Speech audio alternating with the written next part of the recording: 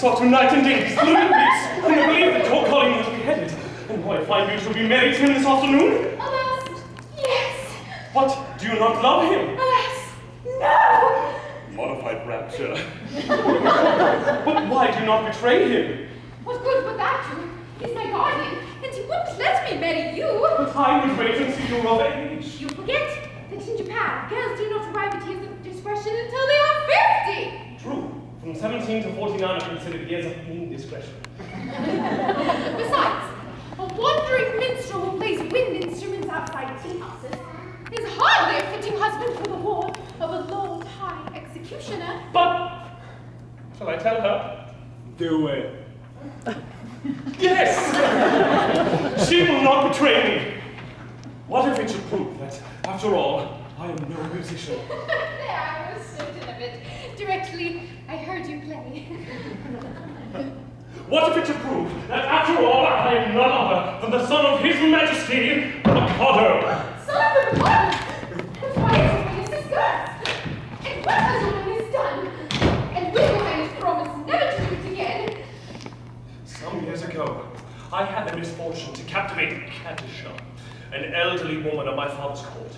She misconstrued my customary affability for signs of affection and claimed my hand in marriage. My father, the Junius Lucius Brutus of his race, ordered me to be married within a week or to perish ignominiously at the scaffold. That night, I fled my father's court and, disguised as a second trombone, joined the band in which you found me, in which I had the happiness of seeing you. If you please, your Highness better not come too near. The laws against flirting are excessively severe. But we are quite alone, and nobody can see us. Still, that doesn't make it right. To flirt is capital. It is capital.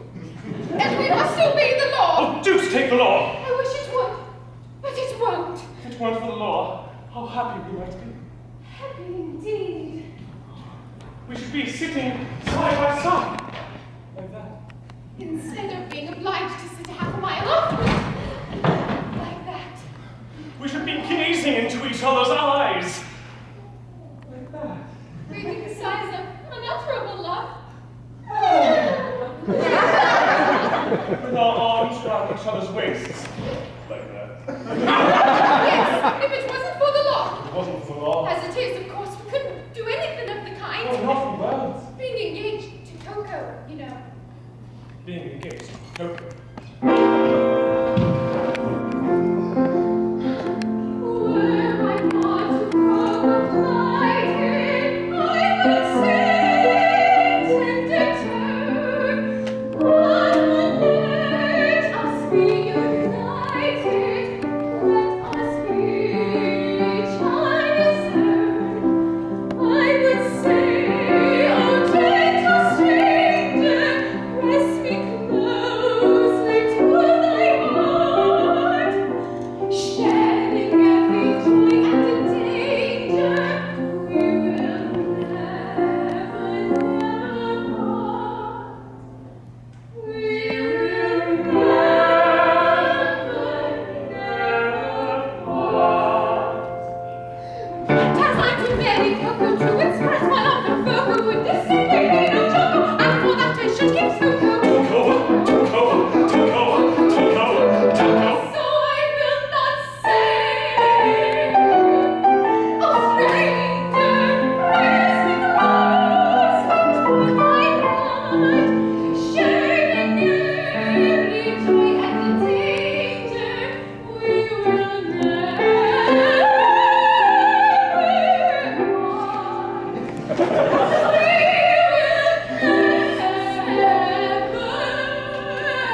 part. Clearly understanding this is what I'm going to say. It's service.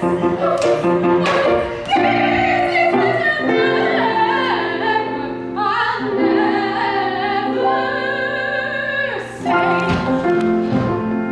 Were you not to Coco blinded, I should feel that words like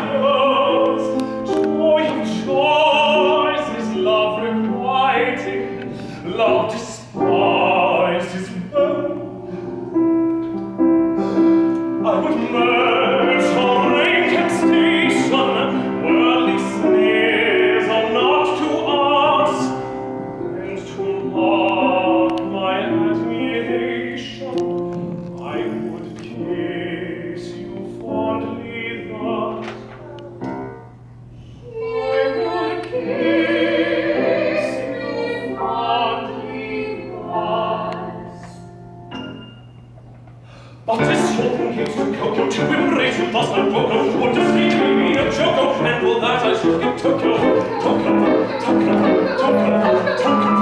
So in spite of all temptation, such a feeling of disgust, and on no consideration, will I kiss you fondly thus. Will I kiss you fondly thus?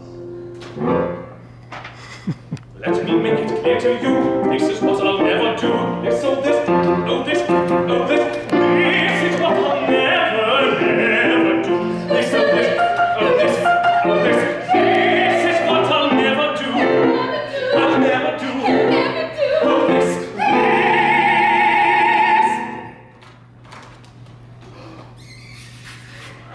Is what I'll never.